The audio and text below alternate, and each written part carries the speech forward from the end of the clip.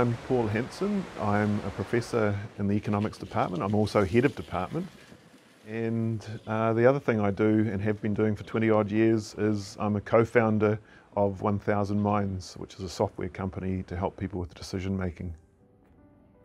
Today, the World Health Organization announced that it was a global emergency with respect to the coronavirus from Wuhan that's been on everyone's minds the last couple of weeks. I wrote to some people I know at the WHO because of work that I've done with them in the past using 1000 Minds, and said, you know, you guys are going to have some pretty hard and serious decisions to make. We're available if you need help with our tools. So I mean, that's a classic example. We didn't do that for commercial reasons. We did that, well, I wrote to them because I want to try and contribute to what's obviously a pretty serious issue at the moment facing the world. And so that's a big part of what motivates what we're trying to achieve with 1000 Minds. We want to be commercially successful because we can't survive otherwise, but we want to do good. We want to make the world better.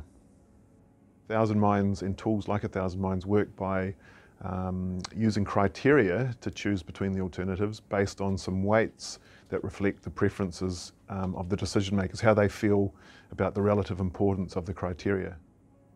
Any decision such as who to hire for a job, or who to give an operation to, or what to do about a virus epidemic, how do you rank alternatives when you've got multiple criteria and you want weights to reflect the preferences of the decision makers.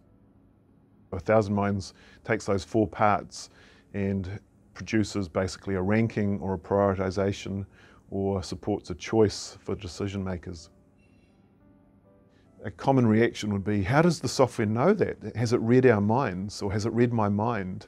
And it kind of has, actually. It's been interrogating, if you like, the person, and from their answers it's codifying their preferences.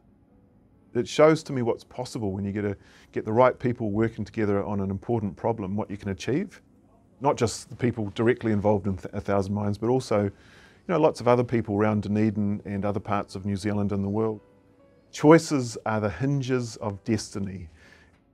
What is human civilization and everything it is that it is to be a human, but making a series of decisions?